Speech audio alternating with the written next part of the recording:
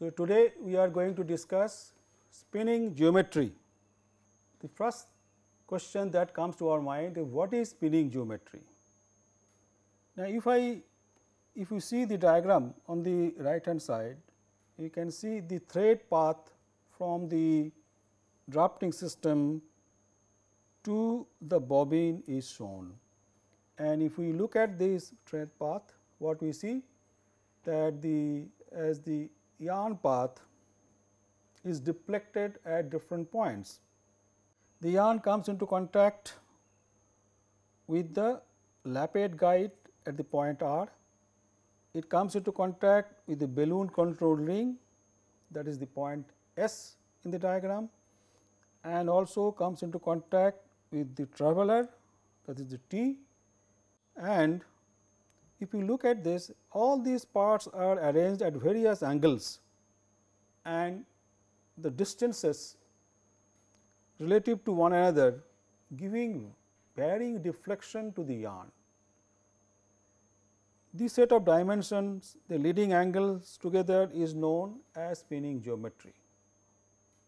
So, the geometrical path that the yarn is going to follow, because of the locations of lappet guide, location of the front roller nip, location of the balloon control ring and the ring and traveler combinations, all these together defines the spinning geometry. This geometry is very important, and that is what we are going to discuss now. Let us go to the next slide. In this slide, on the left hand side, you look at the symbols and then try to locate those symbols on the right hand side of the diagram and try to understand what these symbols means and what these symbols are going to indicate. Like the angle alpha, this is the inclination angle of the drafting rollers. Okay. Then angle gamma is the inclination of the yarn in the spinning zone with respect to spindle axis. Then the angle delta is the inclination of the leg of a yarn balloon to the spindle axis. Then there are dimensions like LG, LB, LH. These dimensions are also shown in the diagram. Besides DH, DR, these are the diameters. So, DR indicating the diameter of the ring, DH outside diameter of the corp, that is the bobbin, LF is shown here in the diagram, there is the distance of the thread guide from the spindle or the tube upper edge. Then the length of the spindle is shown by LS, this is LS here. So, all these dimensions are indicated and the symbols are also given. We move on from this slide to the next. Influence of spinning geometry. It influences spinning tension, number of end breaks, the number of times the thread is going to break. It also affects the irregularity of the yarn, that is basically mass irregularity. It can affect the hairiness part of the yarn and it can also affect the generation of fly. So many factors are there and all of them gets affected by the spinning geometry. Now, what is spinning triangle? Spinning triangle is shown on the right hand side of the diagram. You can see here that here is the spinning triangle, this part, and you look at there are two front rollers which are one on the top of the other and the yarn is moving out from the nip of the rollers and then it is moving downwards. So, you see the part of the yarn as it moves out of the or the drafted fleece that moves out of the nip they are actually in contact with the bottom roller surface. It is following the curved path and the fibers are actually pressed against the surface of the bottom roller. Now, twist that we generate in the balloon zone travels towards the front roller nape. We have to remember that the twist is generated in the balloon. Every revolution of the yarn balloon insert one twist or generate one twist, and the twist as it accumulates in the balloon then starts flowing towards the front roller nape. So, the twist should flow as close to the nape as possible, then only the possibilities of breakage will be reduced. Generally what happens, the twist never reaches the nape line as fibers deflect and follow a curved path after leaving the nape line.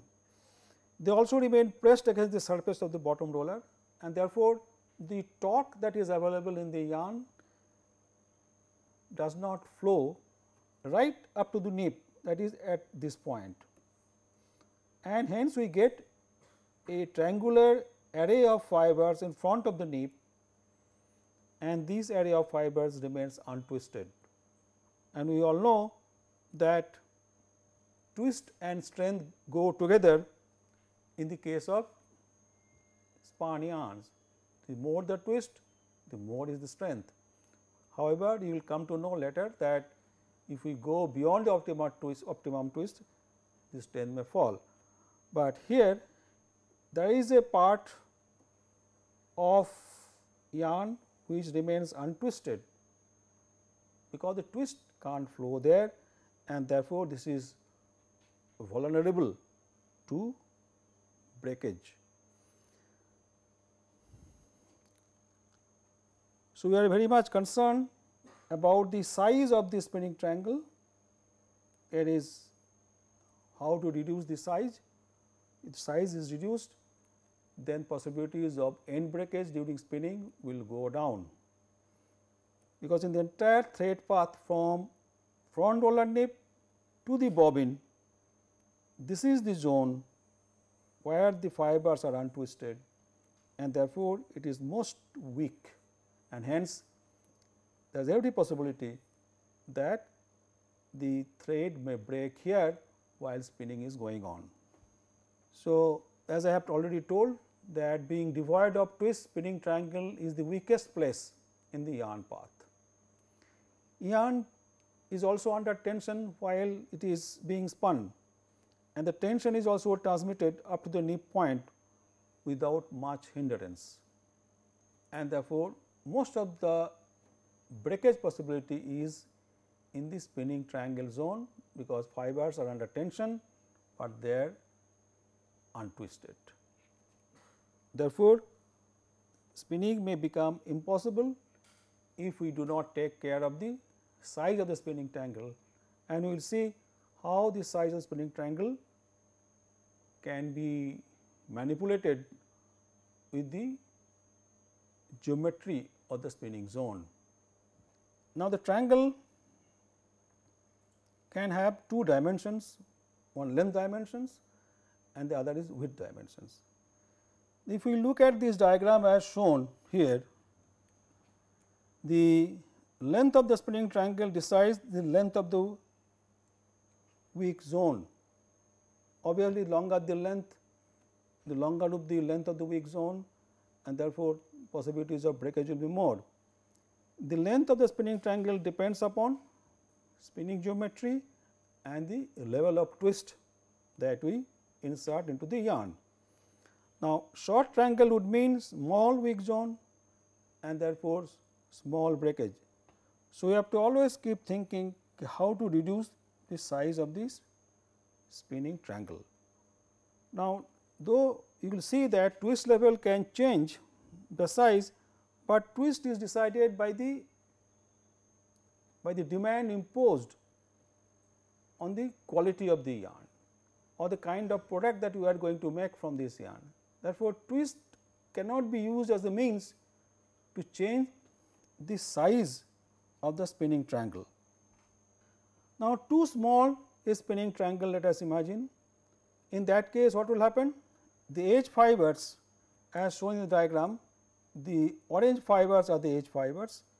Too small spinning triangle basically means edge fibers have to deflect a lot before they get bound into the yarn. Let us say the fiber placed at the center here, as shown by this line.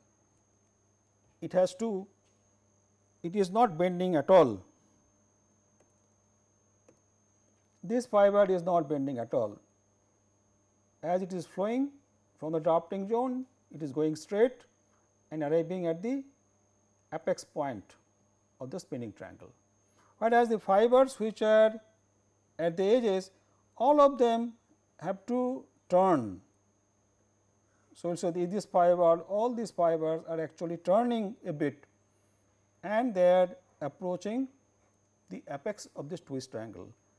So, and therefore, the fiber at the center is not turning at all, its turning angle is 0, whereas the fibers which are away from the center point, they are turning more and more, and the fibers which are at the edge, at the right hand edge and left hand edge, they have to turn maximum. Now, this turning may be difficult for some fibers and some fibers therefore, may fail to turn. As shown in the diagram, that these orange lines are some fibers which are escaping the twisting action, because they are not turning due to some reasons. And if these fibers fail to turn and therefore, get integrated into the structure of the yarn, these fibers will be behaving like flies. They will move out of the nip line and they are not integrated into the yarn structure, and hence they will start floating. And when they start floating, they will try to gradually settle down on the machine. That means, they may settle on the traveler, accumulate there, and that may increase the friction between traveler and the ring. Sometimes they may settle on the balloon and thereby they become a nap in the final yarn, and some of them may settle down on the floor and they will contaminate the surroundings as well as the machine. So, fly liberation, because these fibers are escaping twisting action, is a source of problem for us. We have to think how to reduce the fly liberation, and therefore, if the spinning triangle becomes smaller and smaller, let us say if I show it in the diagram, that if this point shifts from here to there, then this fiber has to turn by a larger angle, and hence possibilities of escaping twisting action will be more. If we insert more twist and thereby try to reduce the length of the spinning triangle. Okay. And the next point is, if the spinning triangle is too long, the other extreme, if we go for a long spinning triangle, there will be a long weak place, and the long weak place means possibilities of breakage will increase. However, the edge fibers are better bound into the structure in this case, because they will not turn too much as it is expected in the case of spinning triangle, which is shorter in terms of length. So, therefore, we understand that is why the triangles neither should be too small nor should be too large. Now, look at this particular slide where we are trying to analyze the importance of the inclination angle of the drafting system and the location of the lappet on the size of the spinning triangle. As we said that though twist can be used as a means to change the spinning triangle size, but this particular option will not be able to exercise, because twist is going to depend on some other factors and which are not which is not connected to the to the machine and its operations. It is mainly decided by the product quality. So, different products may need different kind of twist. Warp yarn needs some amount of some particular level of twist factor. Weft yarns will need some other twist factor. Hosier yarns will need some other twist factor. So, the twist that we keep depends upon what type of yarn quality we want to produce. Okay. Now, look at this. Now, along the arc AB, look at the arc AB in the diagram. The drafted fleece of fibers is tightly pressed against the bottom roller surface, because it is in contact with the steel roller and it is pressed against the steel roller. So, therefore, there is a lot of friction between the fibers and the roller surface, and because of the friction it becomes difficult for the torque to twist these fibers, and hence they do not get twisted. Now, this length is L1 as shown in this diagram, it is L1. Now, zone L2 to L1 the spinning triangle forms and the fleece width M is transformed into a yarn.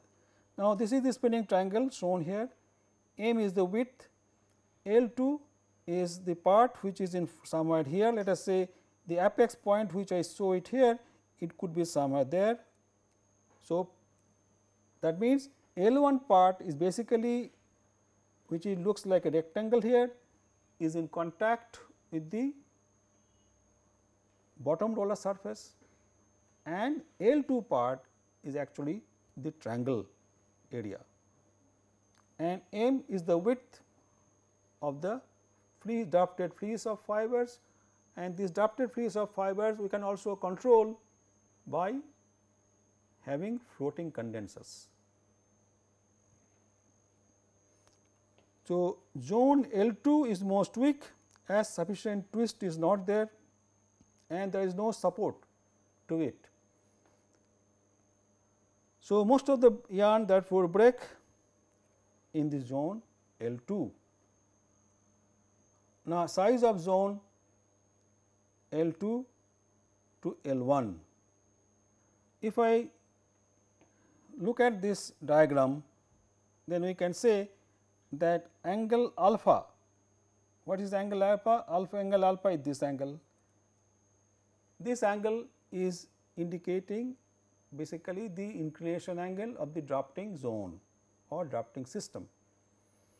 This angle alpha and angle alpha 1 as shown in the diagram are basically same, and angle psi, this is the angle here, angle psi, this is equal to angle psi 1 which is here.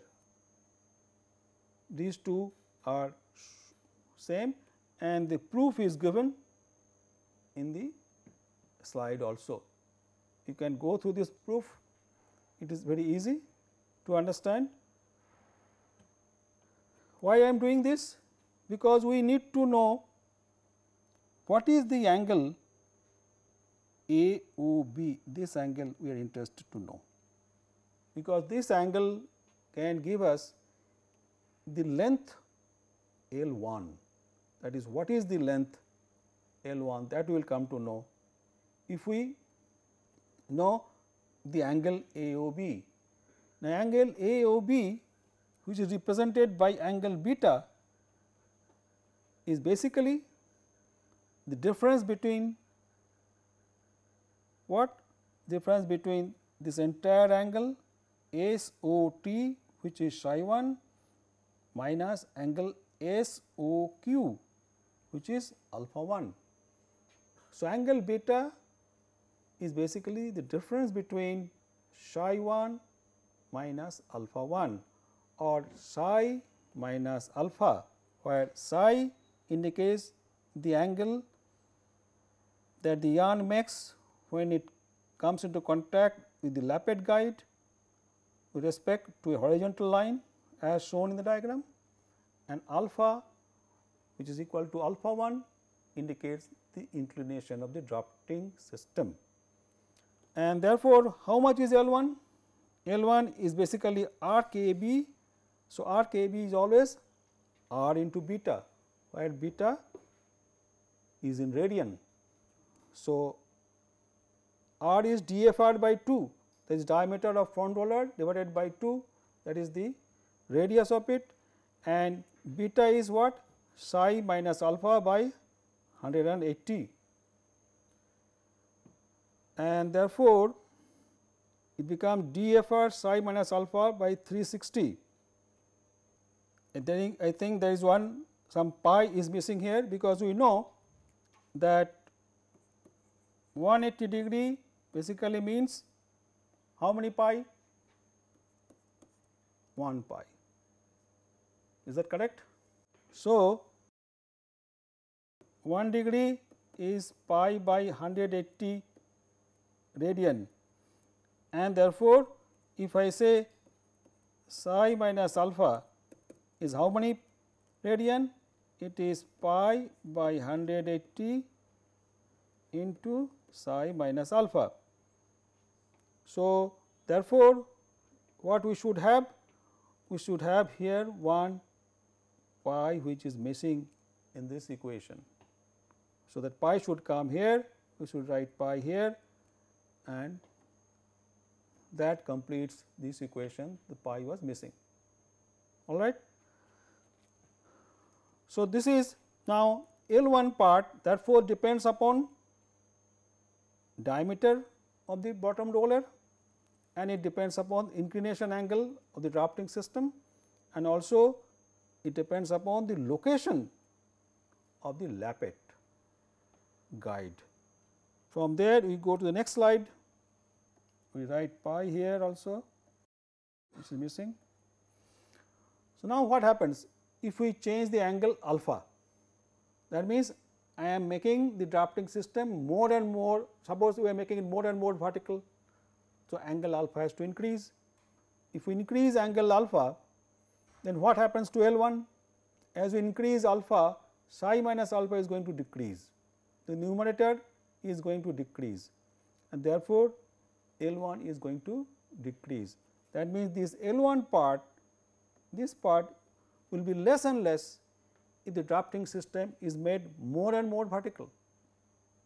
So, there is an advantage in making the drafting system more and more vertical, because it will reduce the L 1 value, but the only negative point is the overall height of the machine is going to increase as we try to incline the drafting system more and more. Usually, it is inclined around 45 to 60 degree. The other thing is angle beta can decrease with reduction of angle psi. Now, if this angle psi, we are now let us discuss, if this angle psi, how it can change? This all depends upon the location of the lappet, this lappet. If I move the location from C to D towards D, that means I am moving it away from the machine frame. Then also what is going to happen? If psi decreases, that will cause psi to decrease, and as a result the numerator of equation 3 is going to decrease, and that will also decrease L 1. So, it is also going to help, but the negative aspect of it, that it is going to increase the overall width of the frame. Therefore, there has to be a limit that how far the lappet location can be shifted from the front face of the machine and what should be the inclination angle of the drafting system. So, neither too far nor too close, and different machine manufacturers have found out what is the right kind of this angle alpha and angle psi, and they have designed the machines accordingly. Now, inclination of the drafting system, again we are discussing here the lower drafting angle, larger angle of deflection, that is this angle of fibers on the bottom drafting rollers, and it results in long spinning triangle. Spinning triangle will be very, very long in that case. In the long spinning triangle, what is going to happen? That the fly liberation may reduce, but end breaks may increase, because the length of the wick zone or wick place is going to increase, and stiffer angle means small deflection as shown here, and therefore, the optimum angle we keep around 45 to 60 degree. So, some machine manufacturers have kept it 45 degree, someone has kept it 60 degree, in this it may vary. The other thing is roller overhang. Through this also there is a possibility to change the size of the spinning triangle. The top roller never sits vertically above the corresponding bottom roller. Now, here we are showing the top and the bottom roller. This is the front bottom roller of the drafting system, this is the top front roller of the drafting system. So, both are the front rollers, but one is bottom, the other one is top, and if we see their locations, they are the center line of the two rollers are not matching each other. The line that goes to the axis of the top roll is little ahead of the line which is passing through the axis of the bottom roll, and it is what is known as roller overhang. The top front roller is offset by 2 to 4 mm. Typically, this is what is the roller offset with respect to the bottom roller, and it gives what? Smooth running, because the pressure on it exerts a stabilizing component in running directions, so that the swinging of the top roller is avoided, and the angle of wrap is also reduced, because by doing so the length L1 can be reduced. So, that is the advantage we get, but too much overhang increases the distance between the opening of the aprons and the nape line. So, if I increase this too much from here, if I try to bring it here, this distance is also important for us, because this is the zone where the fibers are not under control of aprons. So, if this zone length becomes too high, then there are possibilities that fibers during drafting operation may form drafting irregularity, especially the shorter length fibers, and therefore, too much overhang is not practiced. It is usually kept between 2 to 4 mm. Now, angle of wrap around the thread guide. Another interesting thing is, as shown in the right hand side of the diagram, the angle of wrap around the thread guide. This is the lappet guide. A lappet guide is nothing but is basically a loop of wire, and the loop of wire, the yarn is made to pass through this loop of wire, and we call it a guide for the yarn.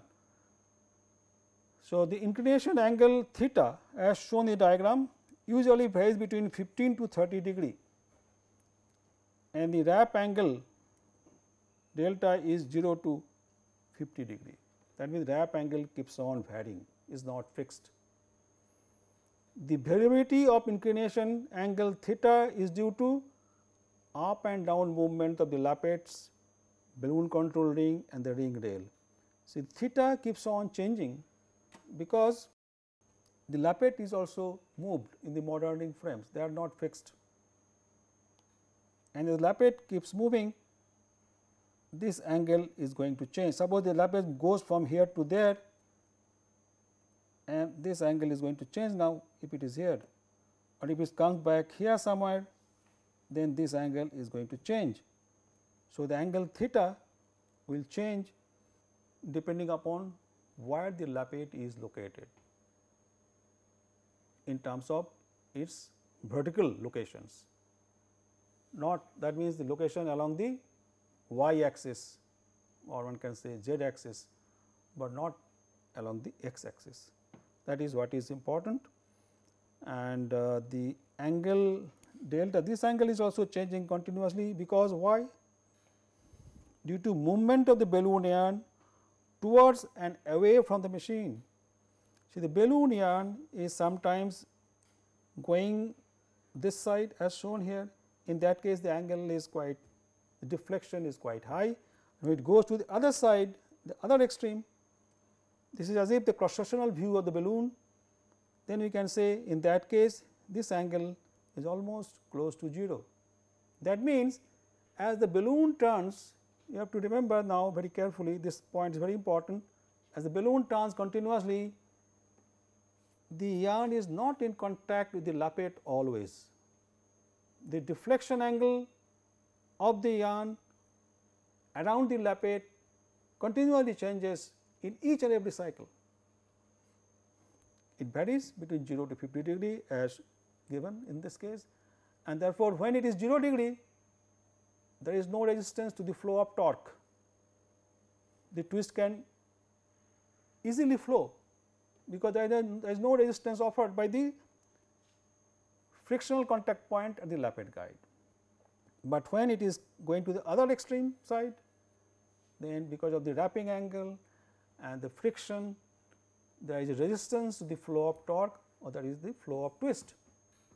That means, for every revolution there is opportunity for the twist to flow right up to the nip, and at the same time a situation will occur when twist flow will be resisted. This is what is continuously happening when we are spinning the yarn. Role of thread guide and the angle of wrap. Thread guide therefore restricts the flow of twist always, because any frictional contact will always resist the flow of twist. Transmission of tension to the spinning zone, that is also affected by this, because when the tension also gets transmitted, and that also is affected by any frictional contact between the yarn and any metallic surface of the machine. So, restricting the tension transmission is beneficial, as it will reduce the end breaks. If the tension which is transmitted right up to the spinning zone, where the yarns or fibers are getting transformed into yarn, that is up to the almost to the spinning triangle, if there is a restriction to the transmission of tension, then in a way it is good, because all the tension is not reaching the spinning triangle. So, therefore, end breakage we may expect to go down. However, restricting twist flow means less twist in the most vulnerable part of the newly formed yarn. That is another point. So, there is a, in a way, when there is a large angle of wrap around the lappet guide, the twist flow is less, but the tension that is transmitted is also less. And in the other extreme, when you go, when the wrapping angle around the thread guide is minimum, the twist flow is more, but the tension that also goes transmitted is also more. Therefore, in one extreme tension transmission is less, twist flow is less. The other extreme, tension transmission is maximum and the twist flow is also maximum. And in these two situations, what is going to be the net effect on the end breakage that one has to actually study by doing experiments. Because if we feel that tension transmission is less and therefore end breakage will be less, we may not be very sure, because twist transmission also will be less that time. So, in that case the yarn in the spinning zone may be little weaker. So, what is going to be net effect we cannot say in advance, or we cannot really anticipate. The thread guide also exerts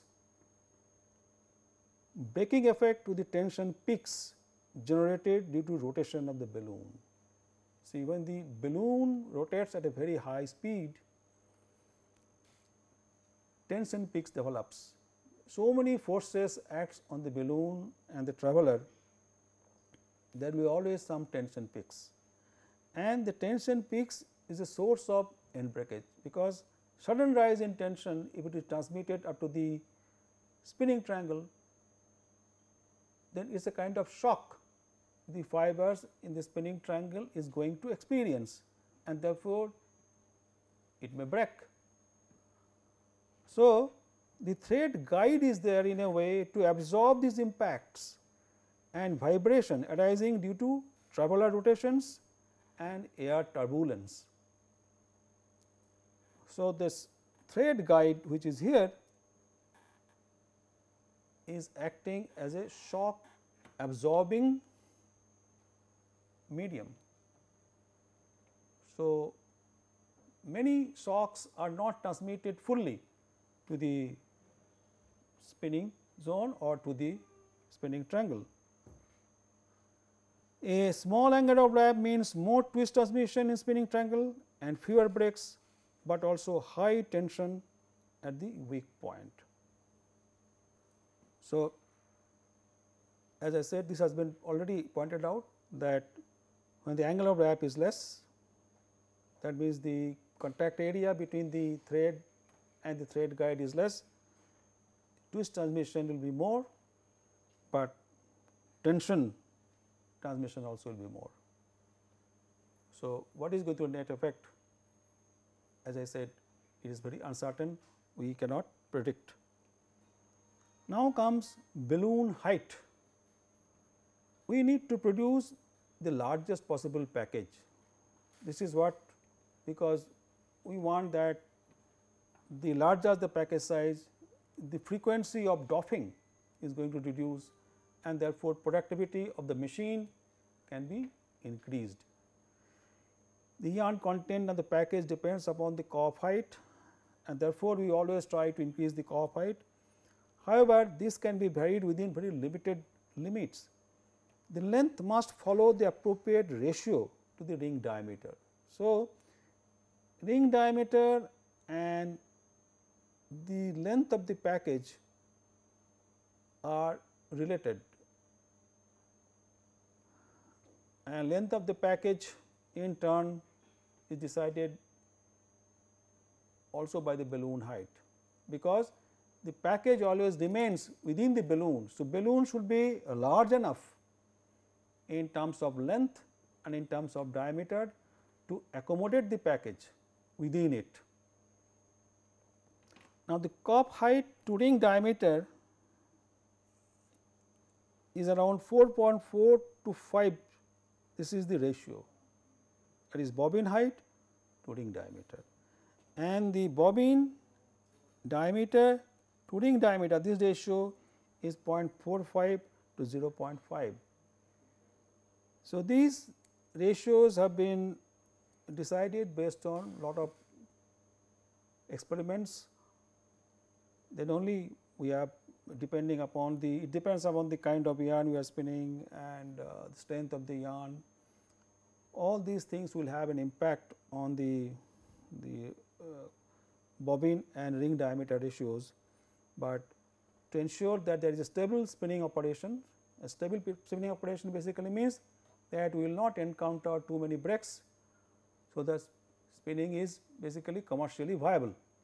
In that case, the ratio of bobbin diameter ring diameter is 0.4 to 0.5, and the bobbin height to ring diameter ratio is around 4.4 to 5 times. That means, the roughly we can say that the bobbin height or bobbin length should be 5 times the ring diameter at the most. Tall balloons means too much of tension difference. Suppose we want to make a very long package. So, idea is to accommodate more yarn to make the corp heavy. So, you need a tall balloon to be formed also in that case. So, tall balloon means too much tension difference while winding at the base and at the tip of the corp, because being that the length being too large, while we are winding or while we are going for base building or while winding at the bottom of the bobbin and while winding at the top, these differences are too large. Therefore, what can happen? The balloon becomes unstable and it can collapse. That possibility is there. The balloon can collapse, that is, balloon will form a node in between, and the node will come into contact with the bobbin, and if it node comes into contact with the bobbin, then there is going to be a rubbing action between the yarn and the surface of the bobbin, and it will lead to breakage of the yarn. Now, in such cases, the solution that has been found out is to have balloon control ring. This is what is going to help us, and that is why we have balloon control rings wherever we want to go for larger package. We will discuss about the balloon control ring and how does it help to have a large balloon to be formed. But the negative aspect is that the yarn rubs against the balloon control ring. Balloon control ring is a ring and it is a metallic piece of wire which may be polished also, but there is a continuous rubbing action between the control ring and the yarn, and because of this continuous rubbing action, the yarn is going to be roughened. That is, fibers from the surface of the yarn may come out and we may get a hairy yarn, because it will try to pluck out fibers from the surface of the yarn because of the rubbing, continuous rubbing actions between the yarn and the balloon control ring. So, that is the, but this is the solution, but solution also has its own implications. With that, we close this particular session, and thank you.